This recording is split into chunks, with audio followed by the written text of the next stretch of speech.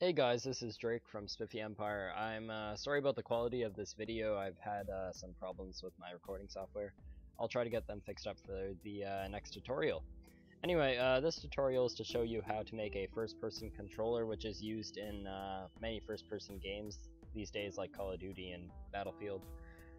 Although they're not coded in the Unity engine, they follow the same kind of concept.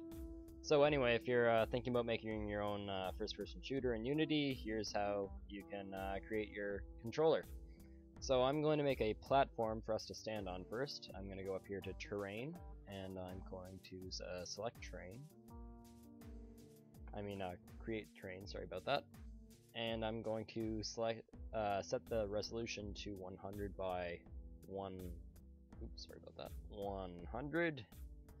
And now we have a fairly small platform.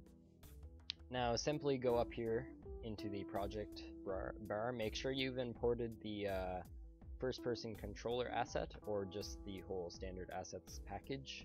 So I'm going to type in first, and I'm going to drag first-person controller into the scene view. I'm going to come down here and I'm going to lift it up, and that looks pretty good.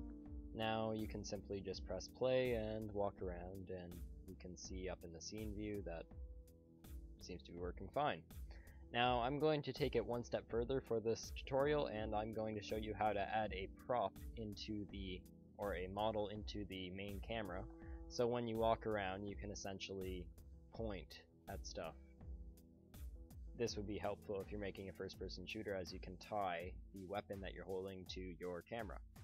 So I'm going to get a prop here. I'm just going to use a fence, I guess, and I'm just going to drag that right into view.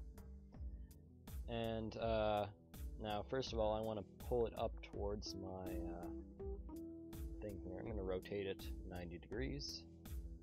There, that looks about good. Now what I want to do here is I want to tie the fence to the main camera. Now the main camera is what you're seeing out of here in the game view, so whenever I move the main camera, the fence will move as well as what happens in a Call of Duty or Battlefield game. So I'm going to drag that into the main camera, and whenever I press play and I move around, the fence is attached to my camera. So guys, that's pretty much it for this tutorial. Come back later. I will hopefully have better recording software, and I'll have more Unity3D tutorials.